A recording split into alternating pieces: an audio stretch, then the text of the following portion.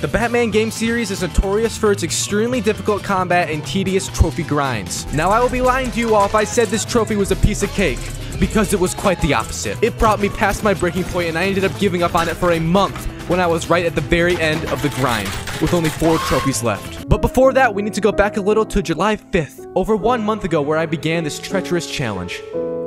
Also, I will be starting to stream all my Platinum Trophy videos over on the second channel, so if you want to see me rage and struggle through these more in depth, then make sure to drop a sub over there. The Batman Arkham Knight Platinum Trophy consists of 65 trophies with an average completion rate of 0.6%, even though 99% of men consider themselves Batman. I, however, only fight your mother off of me in bed. I leave the crime fighting to Travis Scott because he is the only true Batman out here. That's what I'm saying. Anyways, we begin this long and tedious grind by completing the story and getting all the trophies relating to that, and some that come naturally within combat and collectibles throughout. Now, I have never once played a Batman game, so I was kind of confused with the story at first, but apparently Joker is dead, and we see him get burned alive like a Yeah, that's the Joker. I can tell by his hairline. The main villain of this game is Scarecrow, but before we see his origin story, I noticed a missing poster next to this MILF bartender, and it reminded me of something very personal in my life. Henry Adams is missing? Dude, hold up. I stole a cat poster that was up for a year by my house. After confessing to my recent criminal activity in real life, we see Scarecrow take over the entire restaurant by poisoning the people there and sending them into a frenzy, attacking each other. Dude, what the? Bro, that is disgusting. Oh my gosh. So it was basically like Target on Black Friday, but instead of stay-at-home moms fighting over half-off panties, it's grown men fighting over nothing. Yep.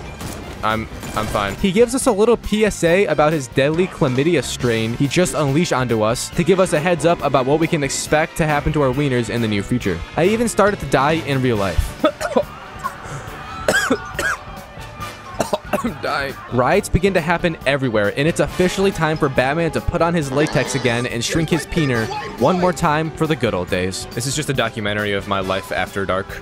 This is just what I do in my free time. Our first mission is to go save a poor police officer who is definitely not getting paid enough for this job. All right. It's kind of cool. It's kind of cool combat. I'm just not really sure what the f I'm doing. Later. Oh my. We saved cop number 1. The Batmobile becomes available shortly after, and I nutted in my pants to get a trophy as it arrived, and I entered the glorious hole. Batmobile. Oh, it's so sexy.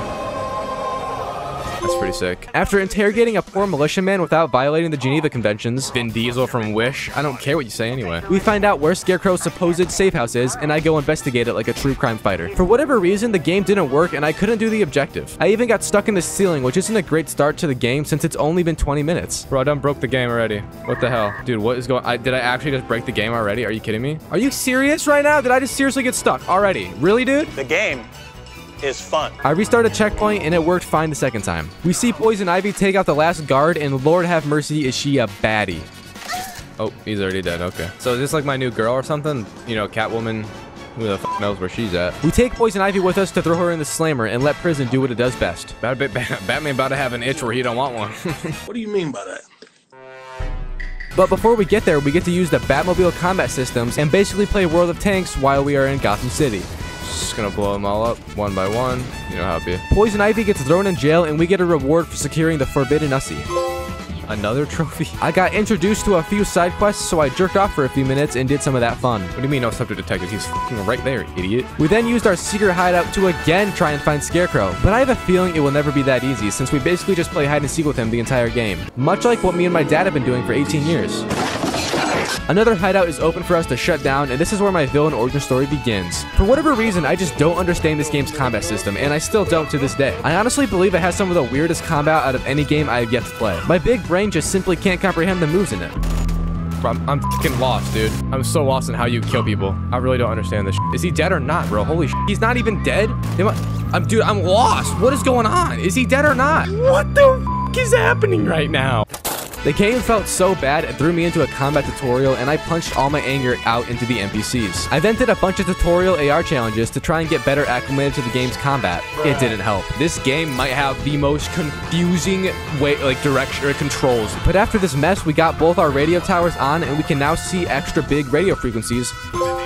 trophy, baby, which help us pinpoint Scarecrow's hideouts. Surprisingly, it's at a chemical factory, which actually makes a lot of sense seeing as he just unleashed a ton of chemicals, which he had to get from somewhere. I guess Batman sort of fell off with old age, much like the pretty girl from high school did. On the way into the chemical factory, we see the other main villain of the game, the Arkham Knight. Get it? Because that's like the name of the game and stuff, yeah. So he basically blows up everything and makes our job of getting in very hard. Oh no. If only I had a grapple to just move. I'm just standing there like a Chad. But we do eventually, and our job is to rescue the missing workers within who made the chemicals for Scarecrow so we can figure out a cure in the future. This sounds a lot easier than it was, but I got all of them, and on our way out we have a massive tank battle. Yo, oh, hey guys. Oh, he's dead. Okay, good fight. After delivering the workers with Amazon Prime 2-day free shipping, we get another trophy. Scarecrow isn't a very happy lad with us after we strolled in and saved everyone, so he decides to try and blow up the entire factory, which would devastate all of Gotham, since it's not a huge city, to be honest. I bet Gaylord, Michigan has more square feet.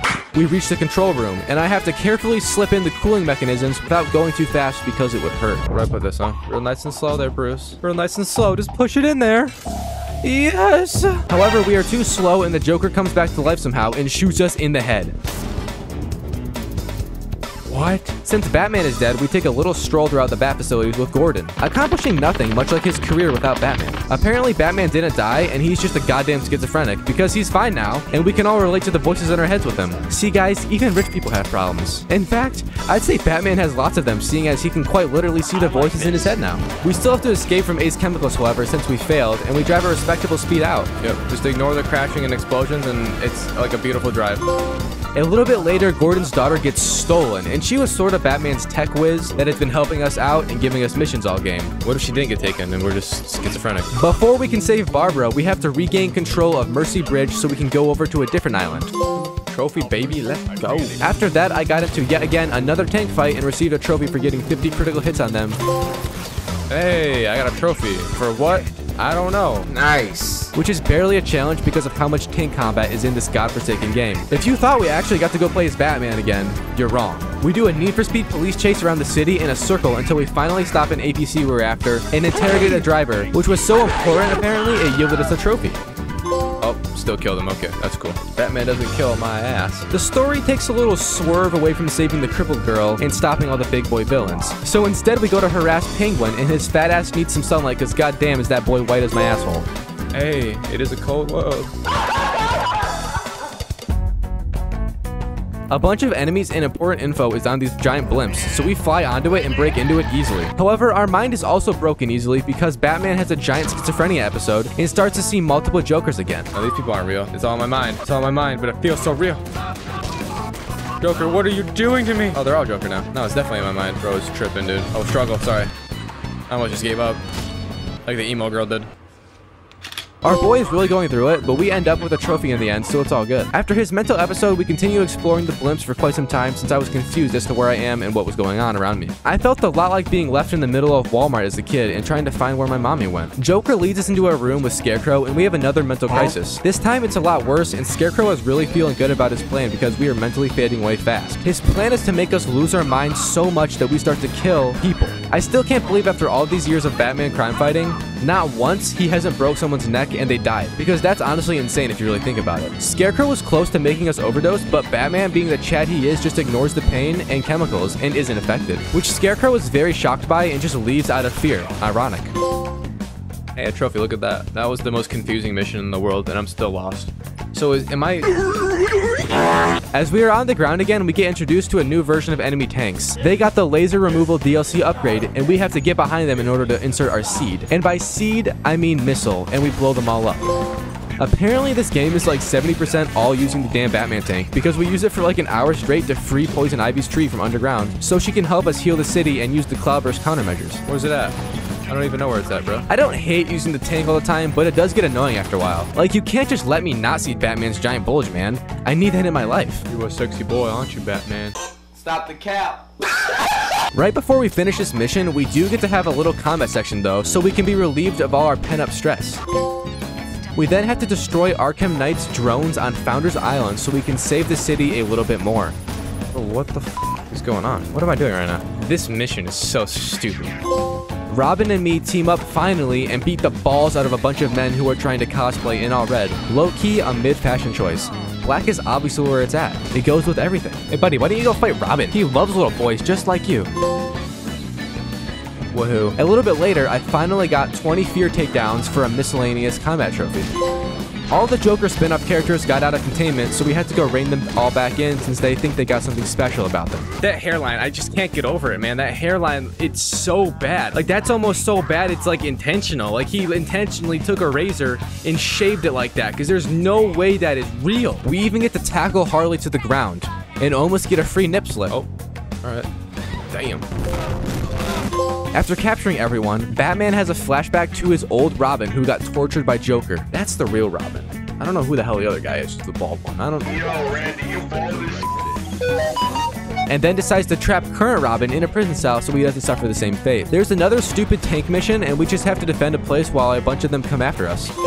Much later, we have a boss fight with the Arkham Knight, and it's actually super hard because he has an extremely good tank and is very fast. Almost like his name is Jamal. Dude, like, this is insane. I literally have nowhere to maneuver. I don't have any time to shoot him. The only time I get to shoot him is when I'm doing this, but then I gotta avoid his fucking missiles and his bombs everywhere. We eventually beat him. He's on fire. There, I'm about to say, dude, like, this is ridiculous. And are about to reveal his identity. But it's just the Joker again, and we have another mental episode. But god damn, we need to find some meds or something because this is getting ridiculous. I got a combat trophy for using gadgets, and then we have another tank fight with the Arkham Knight. But this time, it is all underground in giant tunnels that are here for some reason that I don't know. Where are the explosives at? I'm lost, dude. I don't know why he wasn't chasing me the whole time. Bro, literally this guy just spun out, dude. Who is this guy, dude? I still have no idea who Arkham Knight is. He seems to know us on a personal level, though. So maybe it's like an ex-girlfriend, possibly. That would be a plot twist. Imagine it's Catwoman. We eventually beat him and get a trophy for it. But he isn't gone because we yet again have to fight him, and this time it's a really annoying stealth mission where we have to hide until we can get behind him and just pop up to punch him right in the noggin. He did nothing. Damn. After beating him, we find out the Arkham Knight's identity, and it's actually Batman's old Robin, who he left and forgot about, as he was being tortured by the Joker for a very long time. Honestly, that's a badass villain origin story. We have a meet and greet with Scarecrow, and he throws Barbara off the building, but I catch her, and she pissed herself on me. Once getting her in the Batmobile, we get another trophy pop, and then have to take her back to GCPD. In the second to last mission, we basically just fight a ton of people for a super long time because the war for Gotham is really turning up. What is he doing? What the f is he doing? I'm just gonna kill myself. Oh yeah, I don't even know who I am anymore. Just kill me, I don't even care. Double tap that and that. I did that 3 times in this game's a joke, dude, I swear. I never played a game with such shit controls. It blows my mind. It blows my mind how this game can even have that as anything. It's just... After getting that trophy, we reach the end of the story, and Scarecrow is exposing us to the world, letting everyone know that Bruce Wayne is Batman. He even put more chemicals into us to try and make us turn evil live on stream. But it didn't work, and we didn't fall for the bridge like PewDiePie did. After a giant schizophrenic episode, Batman overcomes the Joker and finally puts him in jail. In his mind. But Scarecrow still has us all chained up, and our ex-enemy Arkham Knight fights for the good team again, saving us and bringing everything full circle. Hey, my man. Then we use Scarecrow's chemicals against him in a beautiful ending to a very in-depth and complex story, which confused the autism right out of me. And with the story complete, now I get to go back and do every collectible and combat challenge, which is so much more pain than I signed up for. I began the endgame phase by capturing a homeless man and throwing him in jail for being such a goddamn failure. Then I drifted my car around and practiced some dirty tricks on Poison Ivy so I can be ready when Catwoman returns from vacation. I captured this Firefly villain guy who was lighting the whole goddamn city on fire like it's 9/11 all over again. And finally captured Penguin, who was a notorious villain in the Batman universe. And then I decided to begin the horrendous grind of Riddler trophies, which is basically the most annoying thing in each of these Batman game platinums, as I have found out during my extensive research. There's just a ridiculous amount of them, and it takes so long to do it, it's unreal. Before the really long grind of collectibles, we first have to free Catwoman from being held captive with a bomb collar on. Each time we get enough riddles done, she gets a key to unlock it a little bit more, and we also get a trophy each time. After that, I then went and destroyed all the militia watchtowers around Gotham, which took me a pretty long time, and I spent like 2 hours without getting a single trophy trying to do this. I also defused all the bombs in Gotham, which would be super easy if it didn't alert a ton of enemies right after doing it each and every time. And the next one on the hit list was to shut down all the militia checkpoints, which are the different spots where the militia is all protected by big walls, so you can't just use the Batmobile to easily win each fight. At this point, I had done all the objectives I needed to fight Deathstroke, and after beating him, we take him back to GCPD and lock him up for good. Then I did a very creepy side quest involving Pig Pike or something, a psychotic villain who kidnaps people and tries to dissect them and make them into perfection, as he calls it. This dude might be the only legitimate scary part of this game, and it was a lot of fun doing this mission. Once again, locking him up in GCPD to get a trophy. A switch in pace is needed by now, and I end up fighting the Bruce Wayne doppelganger who had poor Lucius at gunpoint. I don't want to say it, but this felt racially motivated since he didn't go visit Alfred first. A wannabe Batman shows up and is involved in some holy religion kinkiness behind the scene thing. In fact, he had been studying our every move to master our combat style and is possessed by bad spirits or something. I mean, yeah. But we calm him down and he doesn't end up killing us even though he totally could. I took a break from side quests to do a random task of gliding 400 meters while less than 20 meters off the ground. It took me a few tries and some brain aneurysms, but I did it and was pleased with my results. I returned to the side quests and did the one where you have to save all the firefighters. At first, it felt like the fire department was just getting super unlucky or they didn't know how to defend themselves because the sheer amount of them getting kidnapped was crazy. But we found out at the end of the missions that the lead firefighter guy sold them all out to Scarecrow, and we had to lock him up for his backstabbing. Like, usually it's cops that are corrupted. I would never expect this out of a firefighter, especially after watching The King of Staten Island. I did a random tank combat objective and captured Two-Face, putting his acne breakout ass face away from the poor children so they don't get any more prolonged PTSD. And I even captured another homeless man and stopped him from shoving frozen yogurt up his asshole in the middle of a preschool parking lot. Now we are fighting crime. I finally destroyed every single tank everywhere, and it only took me like 40 hours at this point. I know I've been zooming through these trophies as of right now, but in reality this video would be like an hour long if I didn't. I went through a lot more agony than I am showing because I can't relive it all again. I've been touched in places I can't even explain anymore. And finally, I had gone through every single side quest, leaving me with only the Riddler trophies to find now. Lord have mercy, I was not going to sit here for another day playing this game. So I made sure to look up every single one I didn't have, and I even looked up the entire Riddler boss fight so I can make sure I didn't die over and over and lose my mind even more. I have played so much Batman at this point, I'm not even sure if I want to take up that life of crime fighting anymore. I have low-key been scarred. No wonder Batman was a recovering schizophrenic this whole game. I would be too. With all the side quests done, I felt like I had beaten the game, like, fully. But sadly, I wasn't even close. I had numerous different combat trophies left, and I suck at the combat in this game. I will admit right now in front of all you that I'm just bad.